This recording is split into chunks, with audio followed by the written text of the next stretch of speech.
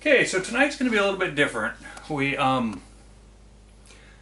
This is the last in my series about turning necks. And as I was turning, I've been turning for the last 2 evenings. I've turned a lot of necks. And I'm just going to go over some of the points, the things that I learned. Number one, you must, absolutely must, in my opinion, blow the necks out. Size your mandrel accordingly. You need to blow the necks out to get them smooth, to get them hard, to get them everything. So I got it down to where basically what I did is I videotaped all my screw-ups. I videotaped all the stuff that I did working up to it. And just as I was wrapping up my neck turning series, I said, well, okay, we've got this dialed. I turned like 5 cases and they came out nice. Best ever. Since then I've actually moved on to a even higher plateau, and I thought about tonight I did a couple hundred, and no, I didn't. I did a couple of racks, probably 80 to 120, somewhere in there. But I've also been taking some time to go out and shoot, making sure that I had the clearance that I wanted, because I did 6x47s, which are easy. I know what I want there for clearance. But on the 6 PPC I turned 3 different thicknesses. I turned a very tight fit, like under 2 thou for my VLD stuff, because when I say VLD stuff, I mean boat tail stuff. I'm starting to play with boat tail bullets in the PPC. I firmly believe that a flat base bullet with a pressure ring needs to have a little more clearance in the neck. So you won't be able to see the difference on here, but I turned some with 2 thou of clearance and I turned some with 3 thou of clearance. But the method is 100% successful, and I found out something kind of neat. On the video, I was doing 6x47 cases, so I was using a 473 case holder, a 308 size case holder. When I went to do the 6 PPC, I built my thing. There are a couple of things that have changed since the videos that I showed. Number one, all I had for 12L14 at the time was like an 1¼ inch piece, and I chucked that in the lathe and I made my mandrel. And since then I went and bought some. I was going to bring them and show them. I bought a bunch of 1/2 inch 12L14, and it's like $6 a stick or something. And I cut it into chunks about this long, throw them in the lathe, boop, boom, done. Clearance, everything works really, really nice. So I will suggest that those of you who want to do it in the lathe, get some 1/2 inch 12L14 stock if your lathe chuck will accommodate it. If your lathe chuck doesn't want to go down to 1/2 inch, then I would suggest making a little sleeve, drilling and turning a hole through it, slotting one side, and then you put the sleeve in the lathe, slide this. The nice thing about the 12L14 on the 1/2 inch, number one, it's cheap. Number two, it's only a 1/2 inch, so it's not in the way of the bit. I didn't even go through and show any of this because I just figured I could describe it. But the one thing I found that was neat was that I didn't even have to change the shell holder. I built my shell holder so that I can change it out. And down the road I'm going to be doing some big 338 Lapua stuff. And in that case I'll change the shell holder out and be able to put in a big shell holder. But I just wanted to give you some of the ideas that I ended up. Number one, I didn't change the shell holder when I went from the 473 case head to the 6 PPC case head. The 473 shell holder, the 308 size shell holder, worked perfectly fine, and it gave me just loads of clearance, which I didn't need. But basically I left the same shell holder on. I figured, hey, I'm going to try it. Ran it onto my mandrel, ran it just past so I could let the wheel sag back and it had clearance, fired it up. I played with 360 RPMs, 600, 800, and 1,000. The one thing that I didn't like was that when I turn on, by turn on I mean I start at the mouth and I turn into the shoulder and I stop, and I've got a perfect, beautiful case neck. When I come back out, because it's brass or gilding metal or whatever cartridges are made out of, it tends to fuzz up a little bit. It tends to look worse when I pull the pass back off. And I ground different cutter bits and I did a bunch of different things.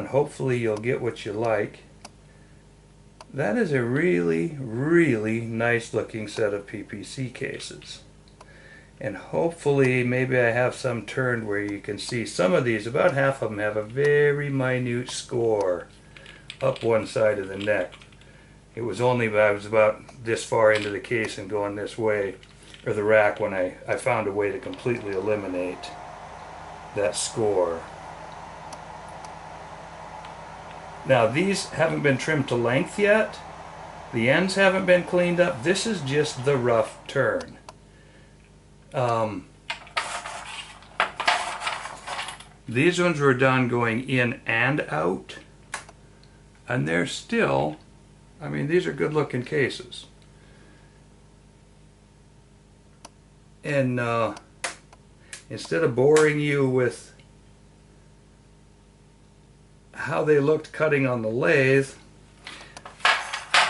I felt bad because it was going so smoothly and so well that honestly, as I was going, I'm thinking I should bring the camera in here and document some of this. But I was going back and forth. This rack right here is 3 turn to 3 turn to 3 turn, all different ways, and then I take them out and shoot them down the range. This is a bunch that's been fired a couple of times. Yeah, I'm gonna have to run that focal out. But they're popping out just beautifully, just perfectly.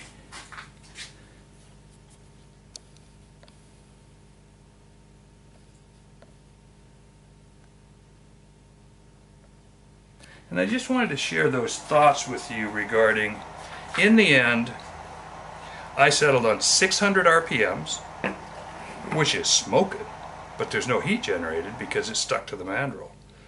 So 600 RPMs, cut all the way in until I got the relief that I wanted at the shoulder.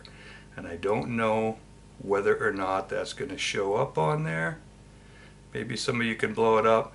And if people show interest and they want, I can always, you know, take some camera shots where it's clear. But I ended up cutting in, stopping, pulling the case off instead of cutting in and then cutting out, which has been traditional. And cutting by hand using the drill press that I used to have in the background, or drills or little motor drives or whatever. I was doing a lot of experimenting while I was turning, and essentially what I was doing was getting these all set to a consistent neck thickness. These are set to a consistent neck thickness for my boat tail and heavy bullet experiment, and this is actual match cases prepped with 3/1000ths of clearance. And the other thing is I built myself a fixture such that if these need to be returned after I fired them a few times and I find out that 3/1000ths is not enough for the flat base bullets I want to be shooting, all I have to do is run them back through a die, and I built a die. I should almost draw a picture here because this is kind of interesting. This might weigh into somebody's feature at one point or another. Let me I always like to end up with some pictures. Excuse me. Busy coronavirus in here.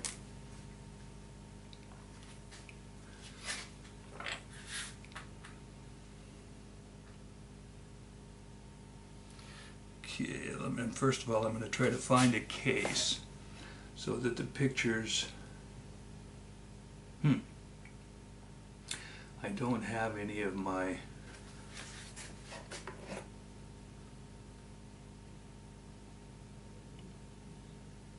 Well, I might have to forego that. I also did try, and I'm noticing it here, on some of these where I got a little, I turned on and then turned off, and it got a little, what I call fuzzy on there. I actually reached in with a piece of Scotch-Brite, and I popped a few of them in this set. You might see that there's a tiny bit of roughness. They don't actually gleam like a freshly cut case because I Scotch-Brited this run. But I just wanted to document this part of it, because the next thing I'm going to get into with this, because we're making cases from scratch, most of the match reamers are not only cut to a smaller neck diameter, but they're also shortened a little bit. So these need to be trimmed. These need to be cleaned up on the end. And before we do that, I'm going to again stick some of these in the gun, run the Teslong bore scope in, and show you the clearance that exists at the end of these necks. Probably do it while they're still rough. Maybe be able to show you that, I think, for instance, it's late and I'm forgetting stuff, but I think this is an 1.5" chamber. 1.55". In any case, I blew these out, so they should be a little extra long. So I want to go through and show that just turning them and putting them into a matched chamber, you can still get in trouble, because even though I've got clearance, but the reason for the clearance, in my opinion, is that when the hammer hits the back of that bullet, which is probably sitting somewhere like this. If it's a flat base bullet, all flat base bullets have an artifact, well, I won't say all, I make these blanket statements. Most flat base bullets have an artifact called a pressure ring at the back. It's slightly bigger. And I think to get perfect bullet release, you want it to pop, and then I don't know if it's that you don't want this scrub. I don't know the mechanics of why it's important to get a little more clearance on the neck on a flat base bullet, but to suffice it to say that in my belief, when that hammer hits, these bullets pop, they obturate a little more than a boat tail does. Right, wrong, or indifferent? Again, this is called Opinions by Al. I generally run a little more neck clearance in a flat base PPC. That's why this rack, I'm getting a little, I have to be careful here because every time I pick one of these up, if I put it back in the wrong place, I'm screwing up. So I'm looking, I'm going, okay, did I get it right? Because I had to take two out of here because I did something else with them. So I feel like I've got everything sorted, but basically these are a little thicker neck, these are a little thinner neck, these are another setup for an entirely different thing. I believe that flat base bullets tend to swell a little when they get hit as they're going in.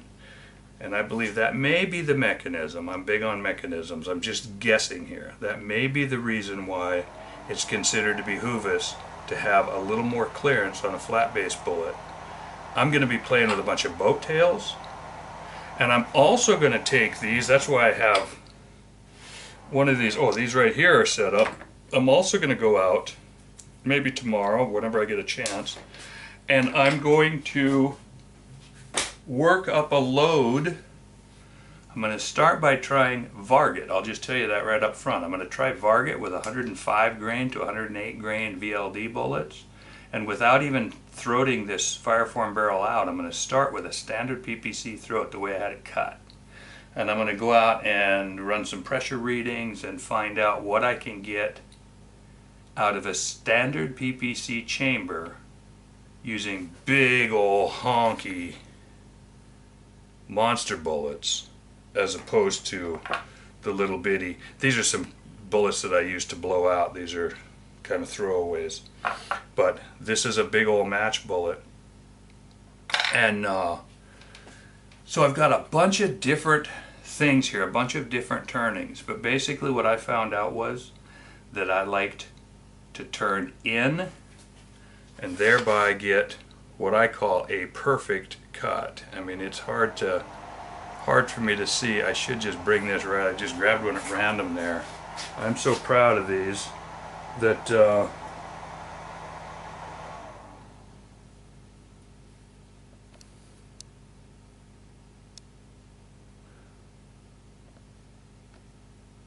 this is a one-way cut. And you'll probably be able to see even more on the camera than I can with the naked eye. But that's what I call a perfect cut and perfect clearance.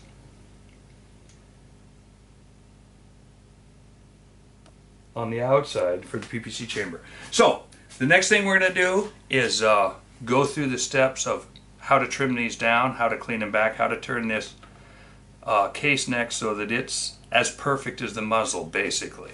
I believe that the end of the case is, some people have said it's the first muzzle that the bullet sees, and that's kind of a tricky way of saying that, yeah, it's somewhat important.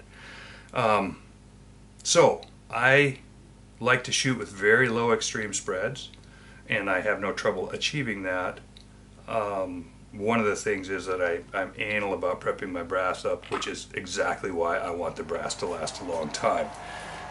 This was still a lot of cases to make, and I wanted to get the lathe cleared out because I want to do I want to move into some other stuff on the video series, but I'm trying to run 3 concurrent lines on here, and this particular line, or this particular series of videos, is going to be about building, fitting, setting up cases for high-end accuracy, both in 6 PPC and in a medium range cartridge, which I choose to use the 6x47 Lapua. And just to share some of the things I found in my neck turning to make it simpler, to make it easier for those of you that do have access to a lathe. I think the system that we came up with is completely amenable and completely, like I said, it was so good that I'm out there just zoned out, had the tunes cranking, I'm turning out cases, and that sliver is coming off and it's just curling up and falling in the pile. And I mean, every sliver on the platen looks the same. And I thought about getting the camera, and I thought, you know what? It would be almost like I'm just bragging. Really, these are so smooth. Take my word for it. Go try it. Somewhere between 360 and 600. A nice sharp high-speed steel cutter bit. And I think anybody can, as long as you harden the necks up and get them to, so they run straight enough to make the necessary clearance inside of the shell holder assembly. Again, I have to give credit to Jackie Schmidt for lining me up with trying this, and I just wanted to show off the cases that I've made so that we can move into the next. I can pop the lathe back open because I don't have my other lathe. I was going to set it up as a collet thing and make a lathe turning assembly, and I didn't feel like it. So I want to get this lathe open back up so that now the next thing we can do is go out and work up a 600 yard load with the 6 PPC, find out what it does with a factory chamber, short throated, find out what I can get up to with various powders with big bullets. I'm going to run all the way up to 115s, 100, well, I don't use 105s, 106s, 108s, and all the way up to 115s I think at this point. Find out what powders work, probably wreck a few cases, which is why I have some of my, basically as I'm trying for my setup, I do occasionally make a mistake, and some of these have got tiny little flaws in them. So I'll use those to test to destruction and never have to touch these good cases until I'm 100% ready and happy. And oh, I remember what I was going to show you. One of the things that I did, I made a die to reset these. A typical bushing type die has got a land in here so you can't get right up to it. What I did is you can actually put a 1/2 inch carbide end mill in the drill press. I did it on my mill. You can run it down in and you cut this down until this land is gone. And now the bushing sits right here, and you can actually reset these necks and return them if you choose to.